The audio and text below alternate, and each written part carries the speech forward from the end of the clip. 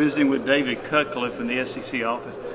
David, the SEC lost an interesting fellow in Mike Leach, passed away. Mississippi State's coach passed away in December. You had a relationship with Mike, didn't you? Yeah, we coached against each other. I'll never forget. He left Oklahoma about the time as the offensive coordinator when we played Oklahoma in a bowl game. It worked with Bob Stoops, and so we developed a friendship then, and we coached against each other as head coaches. But that had nothing to do with the relationship. You had to sit down and talk to Mike Leach to really understand the man. And maybe you walked away from there understanding less than you thought you did. But a delightful individual. I'll never forget, I got a call from him at the beginning of the pandemic. And we had been sent away at Duke in March, and similar timing at Mississippi State. He calls me from Key West, where he has a place. He said, "Cut, come on down, I got it figured out." He said, "Son, salt water and alcohol kill anything. We'll be safe down here." I said, "Mike, I'll have to pass on that one." But good man, cared about young people, coached the right way. You know, a lot of that got lost. And his quirkiness, heck of a football coach first, but really did care about his people, his staff.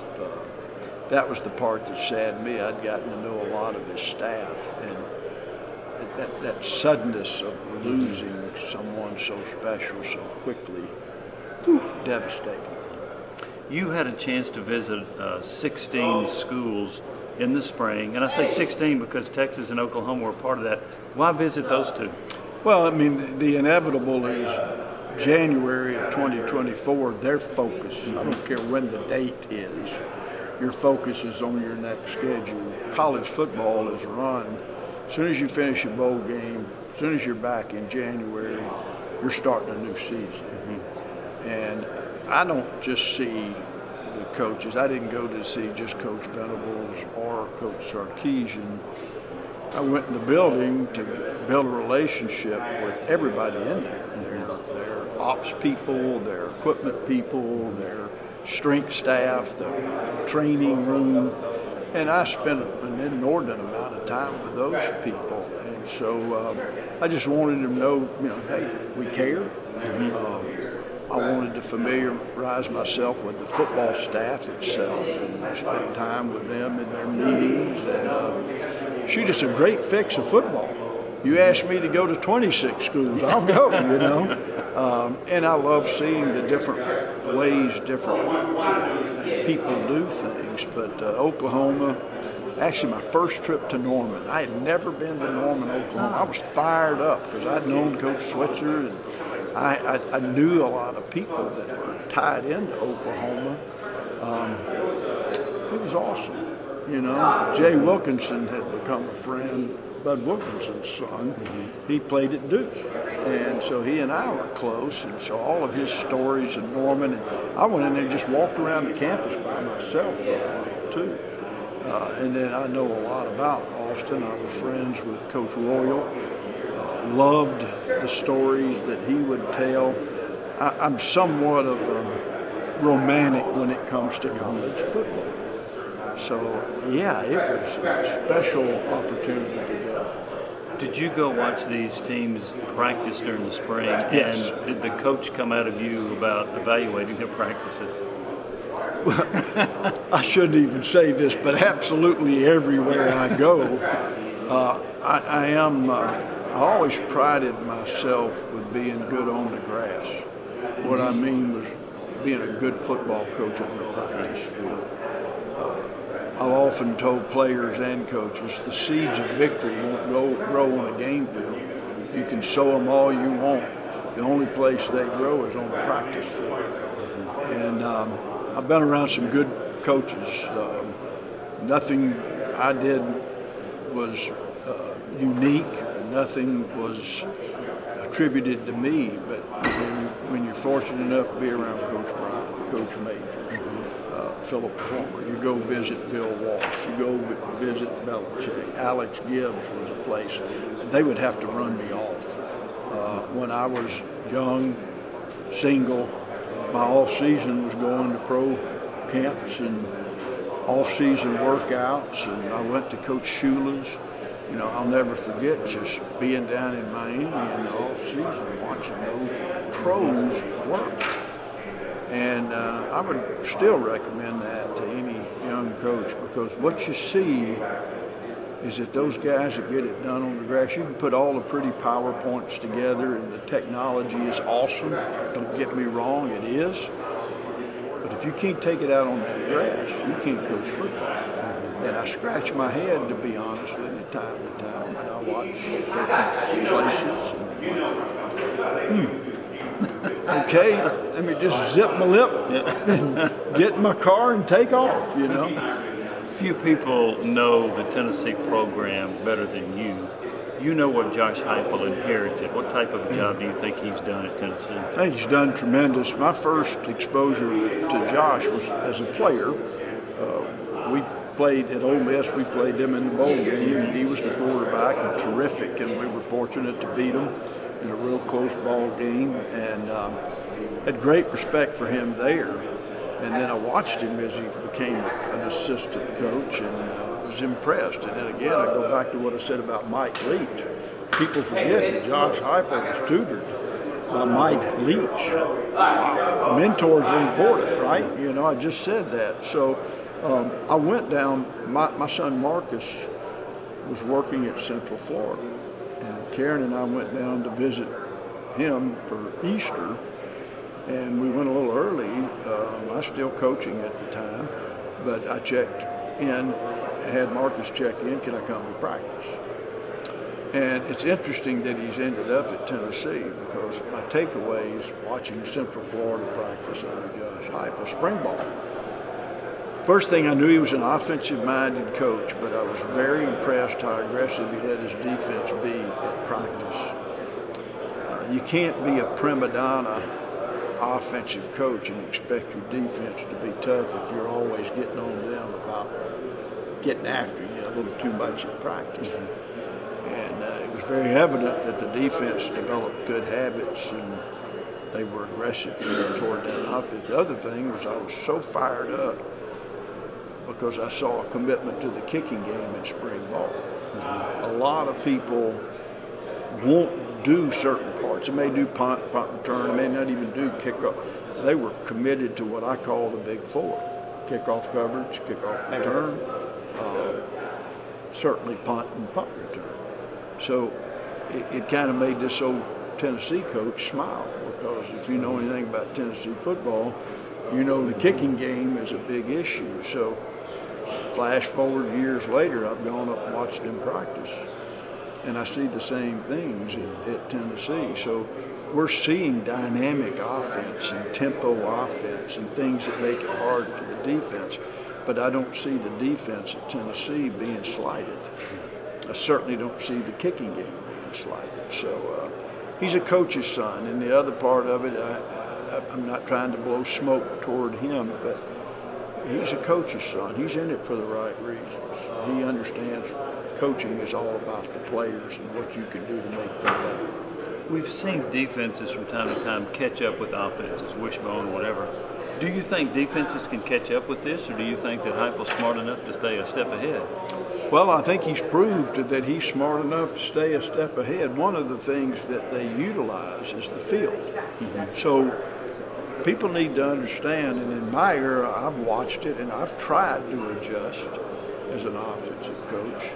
The field is shrinking, and what I mean by that, the size and the speed of these defensive football players has increased. We still have the same width and the same depth of field. So these guys cover so much ground that you have to be focused on using both the depth and the width of the field. Now you think for a minute about Tennessee's offense. Have you seen anybody use the width or the depth of a field any better than they do on a consistent basis? No. They strike you downfield. They get the ball wide quickly. They make you defend, and then they run it down your throat. Because when you use the width and the depth of the field, you can run the football. And so I think it's not a gimmick. It's absolutely there to stay.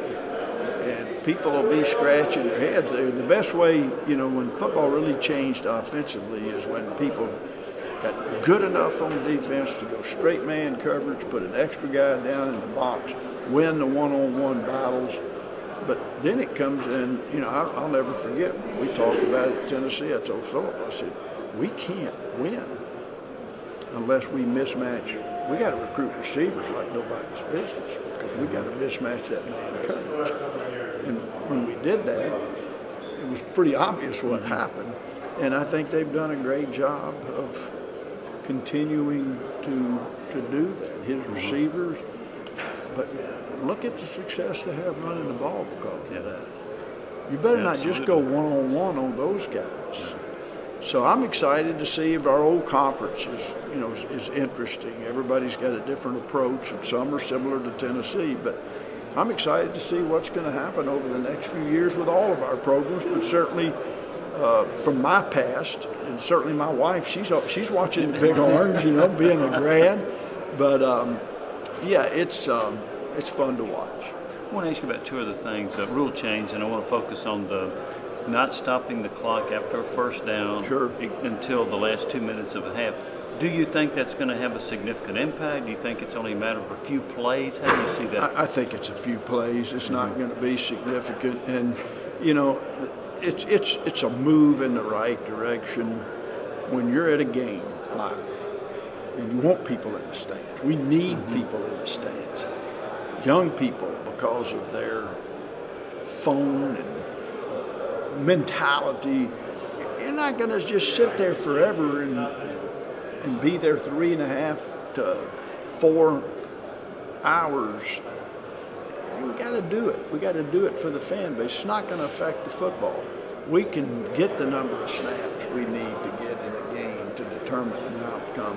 And there is some value as it moves forward. I wouldn't say that it's not going to shorten more from a player safety standpoint, from the number of impacts, just from the heat index. Let's face it, what are we dealing with right now? So what is September football going to look like? I'll never forget coaching certain games that I thought I was going to pass out on the sideline when you're on artificial turf. And Florida. And a trainer goes over there. We played at Baylor when I was at Duke, and the trainer came over and he showed me they held the thermometer down on the playing surface 121 degrees.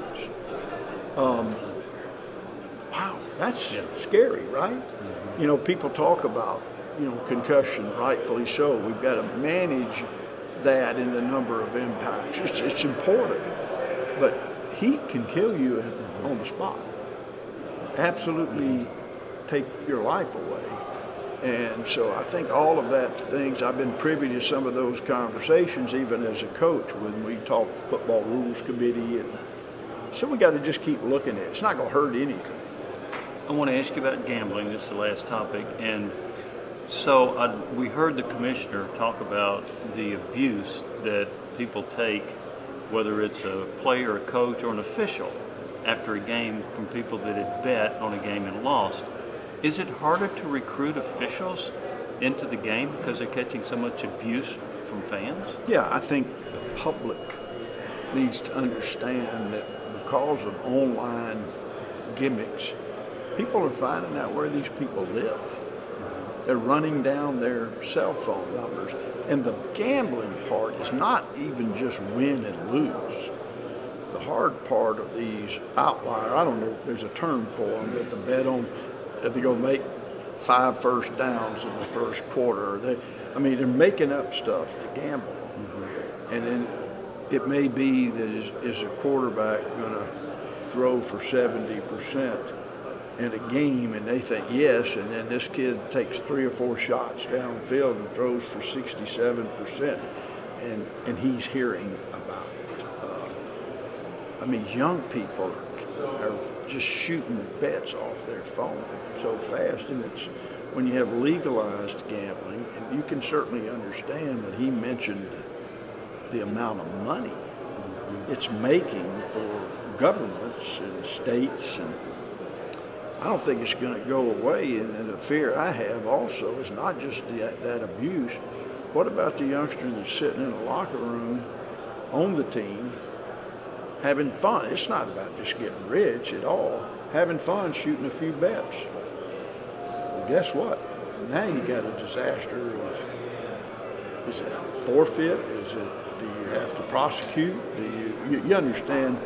So we got a real problem there. We listened closely to some people in law enforcement, some people that are doing work that have software to help track and limit some of this. It's a complex problem. I would hope that our great fans of college football help us by we find some way to control this and certainly control your emotions. There's no player nor official nor coach have anything in mind about you losing money based on their performance. That's not happening. People aren't getting bought by folks. You know, that's a little far-fetched, but certainly people are reacting to when they lose money, and God bless them. All I can do is pray for you. That's a bad habit. When I was in Destin, I interviewed an official with South Carolina, an athletic department official, and I said, would you, if you were an AD, would you allow your student athletes to bet on games not involving the ones they play in? He said, absolutely not. I said, why not? He said, because let's say they're betting on, a football player's betting on basketball, and he loses $10,000. Now somebody's going to come to him that's a bettor, a gambler, and say, hey, you can recoup this money if you'll help throw a game. Do you see an issue with that, allowing student athletes to bet on other sporting events? Yeah, I mean, that could be a disaster. It also could be that football player comes up to that little point guard and gives him grief and heck about his performance, and now you got a scuffle, and it's all about gambling, and you want to talk about scandalous. We all know that everything's constantly changing. The more restriction sometimes creates more abuse. I realize that. But in this case, we not only are required, as that AD said, no, we're not going to allow that, but let's educate them. Let's have genuine conversations. I've talked to our coaches about this. You can bring in experts, but when I'm a football coach and I'm sitting there talking to my team, we have a discussion about how dangerous something is, whether it's alcohol or drugs or gambling or hazing, or that needs to be real, and your team needs to be involved. And I think I've learned more from athletes than they've learned from me. And what my encouragement with our coaches in the SEC is that you'll be shocked at what your players' focus is and how well they will state it. And so I hope we just can grow conversations in athletics to maybe, and I thought the commissioner was phenomenal yesterday and provided a blueprint for us to find a way to make name, image, and likeness work well. People say, well, we want to get rid of it. That's unrealistic and not right. What's right is to make it work well. And I thought, and I told him last night, I said, that's the best I've heard you format it. And I can tell you spent your whole summer with that. But that is the blueprint we all need to use, in my opinion. David, I appreciate it. Good to catch up with you. Thank you, Jimmy. Appreciate you.